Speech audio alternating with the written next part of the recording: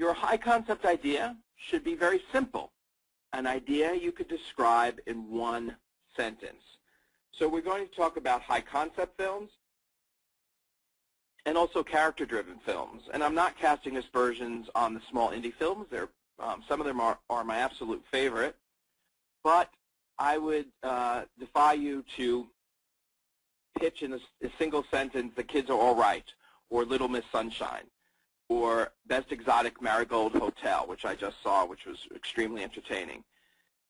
That is part of what a high concept film is, describing it and pitching it in one sentence. So if it's too complex or too watered down and you can't do it in one sentence, it's probably not high concept material. It may be wonderful indie material or a very small film that would, go in an art house, but it's not high concept. So, again, before you start writing, I want to make sure everything is fully vetted, including your idea and your research. So if you do come up with a great idea, and I will be showing you how, I want to make sure, and you want to make sure, that it's not already in the works or it has been done. So, of course, seeing movies is very important, but do your research. And online is so many resources for screenwriting and the business of selling, which is called Hollywood. So first, you can go to trackingb.com, and you could see all the current sales of screenplays, what's selling, who's bought what. So it's also great information when you start your pitching and trying to sell your screenplay. But Tracking B has all the ideas that sold and a quick log line. We'll go over what that is later of the project. So that's great information. And if you see your project there or something very similar, reconsider, hang back, and think of another idea because it's already been sold. So I hope to give you research information here, and you do yours so you are not disappointed, or after writing a script for several months, it's already been done. DeadlineHollywood.com, it also has a lot of the same information. It is sort of the go-to source for Hollywood. Nikki Fink is brilliant at getting the facts and the story behind the story. If you want to know what Angelina Jolie's engagement ring looks like, that's not the site.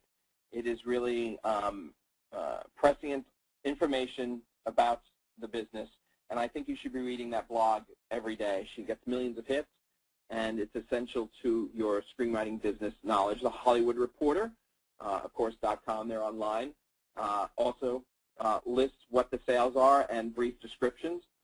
And IMDb.com, and of course, Pro. Pro is a very inexpensive subscription each month, and you can get all the latest information on what is sold by genre, by who sold it, who wrote it, and of course, a brief description of the plot. So please do your research. You don't want to have heartbreak and pour all that energy into something and it's already been written.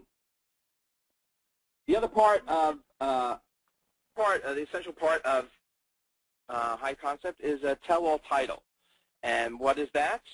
A lawyer must tell the truth in 24 hours. What title do you think that would be?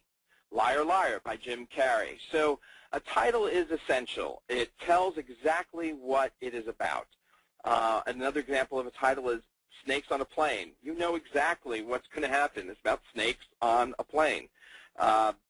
Another example is A Mad Dad Scientist Shrinks His Kids. What do you think that title would be? Yes, Honey, I Shrunk the Kids. So again, Honey, I Shrunk the Kids, perfect. You know exactly what you're going to get. It tells exactly what the film's about, and it encapsulates the high concept idea perfectly. Again, the museum exhibits Come Alive at Night. What do you think that would be? Of course, Night at the Museum. Again, it's about a night at the museum.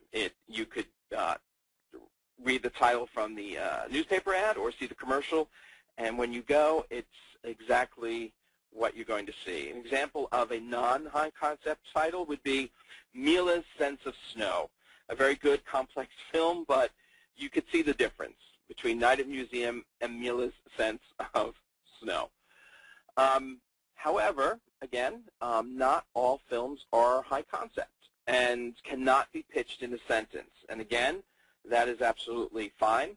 Examples are character-driven films. Some character-driven films are The Kids Are All Right and Little Miss Sunshine. Two of my favorite films. I truly enjoy them. But again, it defies that one-sentence, high-concept description. So please know the difference. And if you're driven to write a character film, please do so.